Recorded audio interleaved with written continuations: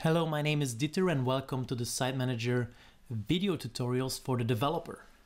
If you know how to code, if you know HTML, if you know CSS and JavaScript, our developer tool will make it very easy for you to access and change and create anything you like with the Site Manager platform.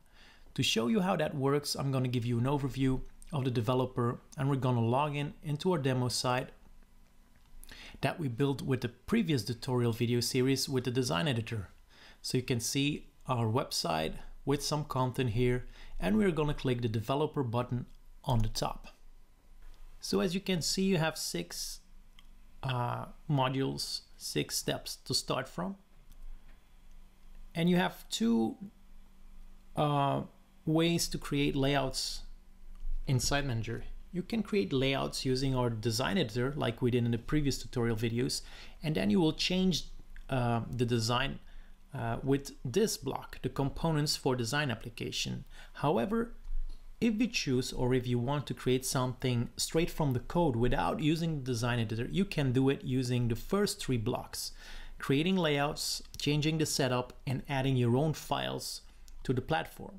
So these first 3 replace the design editor if you don't want to use it. If you like to use a design editor, you will use this component for design application, which we're going to talk more about later. The other 2 blocks you see are the page components for CMS and layout editable components. Here you will create pieces of code that can be edited by the webmaster in the CMS application. Since Site Manager is in continuous development, we're already building the next modules that we unfortunately can't talk about today, but will be added in the months to come. In the next videos, we're going to take a closer look at the 6 modules in the developer. Thank you for watching.